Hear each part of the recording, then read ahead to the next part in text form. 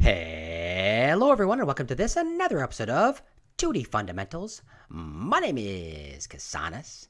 In the last episode, we built ourselves our zombie skeleton, our zombie FK skeleton. In today's episode, guys, I'd like to take a look at the difference between FK and IK and build ourselves some IK constraints. All right, let's get started.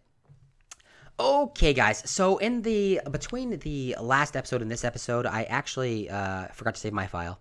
So I've rebuilt it. Hopefully I built it the same way that we did. If not, it's going to be close enough that I'm not going to worry too much about it.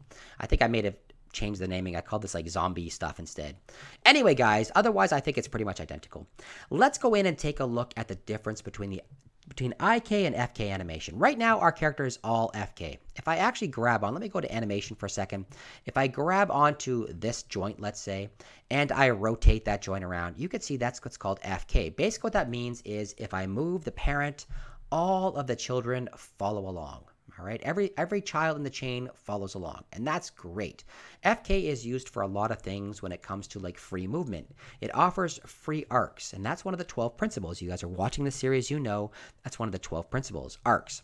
And by creating FK, for example, if I go back to animate for a second, if I want my character to walk, I can put a frame here, and I can put a frame here, a keyframe here, and I will get everything in between, right? He'll walk along, which is awesome. I won't get that in IK. IK is inverse kinematics. And in inverse kinematics, what happens is the child in the chain is in charge of everything above it. So if I move the child around, everything above it will automatically move. Then you might say, well, that doesn't sound awesome. What's it for? Well, IK is designed so that you can have things stay in place. That's what it's basically used for. So let me show you an example here. Let's say that in the same way my character's walking and I've got that arm swinging, but maybe in his other hand he's holding a staff. Now, if my character is holding a staff and he's walking along, let me go back to animate for a second here. Let's say he's walking along. I've got the root control, and I am translating my root along. Everything is moving along with it. Right? Everything is moving along with that root control. And that doesn't work. I want to put the staff down, and I don't want to counter animate it. Every time I want to move the body, I don't want to have to counter animate where the staff is. I want that staff to stay where I placed it. Same with the feet. Let's say that I was going to have this character jump up and down. As my character squats or anticipates into his jump and he squats down, the feet are moving, and they've moved through my ground plane. And that's not cool. I don't want to have to counter animate, put my feet back where they were and try and move everything around. I don't want that at all. Instead, what I want to do is have my feet or my walking staff or whatever it is stay where I've placed it. Okay, so let's go on over to our setup once again. And let's take a look at how we're going to create an IK constraint. So I'll start off by creating the IK constraint on one side. I'm going to create it over here on the right-hand leg. I'm going to select my thigh bone, and I'm going to control select my knee bone here. And with IK constraints in spine, you can only have a maximum of 2 joint chain. You can have 1 or 2 joints, but no more. All right. In other programs, you can have more than that many joints, but in spine, you can only have 2 joints. So I'm going to grab my hip as well as my shin or my thigh, whatever I've called it now. I keep forgetting what I've called it. And I'm going to go over to find constraints. I'm going to scroll down, and I'm going to find the constraints. When I click it, bang, it's going to ask me, what do you want to create? What new constraint do you want to create? And I'm going to say, create a brand new IK constraint. And when I do, it says, well, where do you want to choose it? And I'm going to choose right about the corner of this ankle right there. And when I select it, it's going to say, okay, what do you want to call it? And I'm going to call this guy IK underscore ankle underscore R. So I know it's my right-hand side. And you're going to notice a couple of things right away. The bones are no longer solid. This bone here should be pink. Let me change that over. I didn't do that apparently. Let's make that into our kind of purpley pink. There we go. Great. Return. All right. So we'll notice right away that our pants bone right here is kind of a purplish color, solid purple. However, anything with an IK is going to be hollow like this. So these have IK constraints. We can see it right away. We've also created this little tiny orange thing down here on the ankle. That orange thing is our animatable point. That's our IK point. If we go and find our hip and our knee, for example, if we look across right now, there's actually a little symbol that says it has an IK constraint. If we hover over that IK constraint, it'll eventually tell us what it is. This one's our IK ankle R. Awesome. At the very top, right here is our IK ankle underscore R.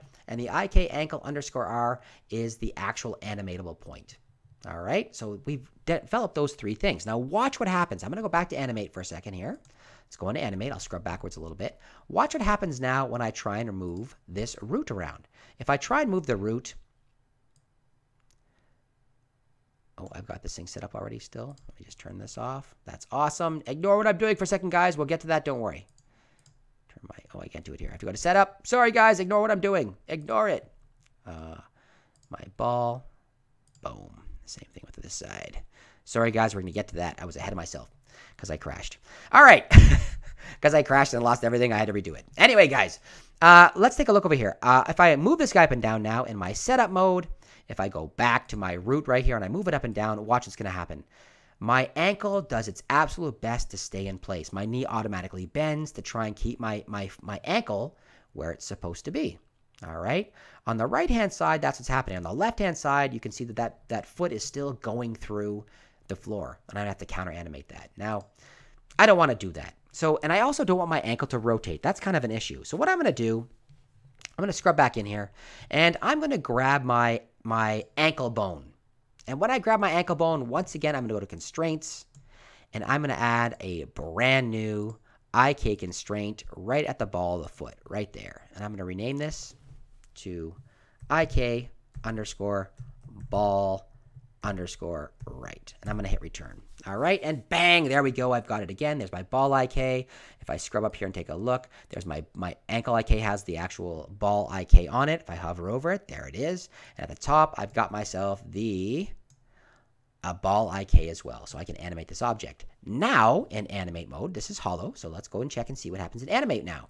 In animate, when I move my root up and down, my foot does its best to stay in position. So that's really great. That's what I want. It's staying flat. Regardless of where I move this character, my foot is staying flat. That is awesome. Let me just save this because I don't want to lose it again. Save project.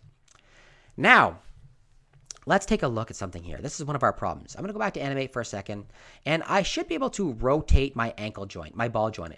My ball joint. I want to be able to rotate this, and when I rotate it, I want everything above it to follow. But watch what happens. When I say rotate right now, watch what happens. Absolutely nothing, and that kind of sucks. That's the first problem we've got. Let's also take a look at what happens when I grab this guy and I drag it forward. Watch what happens to my toe if I drag this forward. All right, I'm rotating around the toes, and I don't want that. I want my ball to roll up on itself so I can kind of keep my toes flat on the ground as my ball rolls up as I roll up on the ball of my foot. So let's fix both of those problems right now. First thing we're going to do is we're going to go into the ball joint down here. If we click on it, we're going to see that we have inheritance, and it says inherent rotation and scale. Now, this is what I corrected before. What you want to do is you want to turn off your rotation. That's our first thing we want to do. Okay. The next thing I want to do is I'm going to go to the top. I'm going to find my ankle Ik, and I'm going to drag it and drop it onto my ball Ik. So I end up with my parent being the ball Ik and my ankle Ik being the child. Now, let's see what happens when I go to animate at this point. I'm going to select my ball Ik, and I'm going to go to rotation. And now by rotating this, I can actually rotate my character's foot around the ball. All right, so my foot is actually staying flat. The same thing is true if I grabbed onto this guy and I translated it.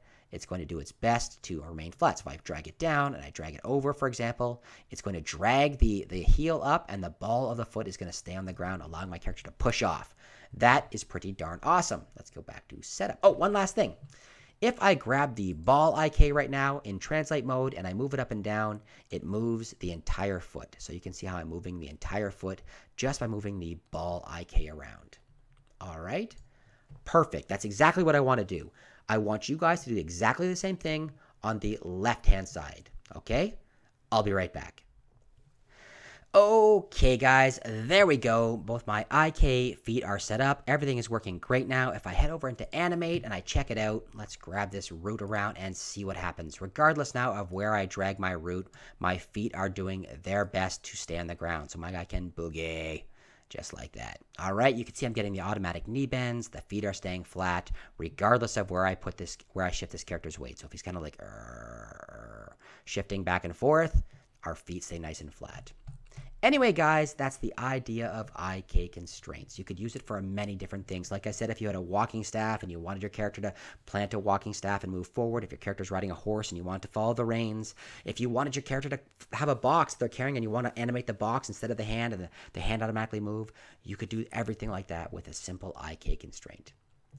Anyway, guys, I hope you enjoyed that particular episode. That takes us to the end of it. I really hope you guys have got yourself a character. I really hope that you are following along with these ideas. I know that my first-year students at Sheridan are right now utilizing the same idea to build themselves characters that they're going to put into a game. And like I always do, at the end of this series, you're going to see all of the games that my students made.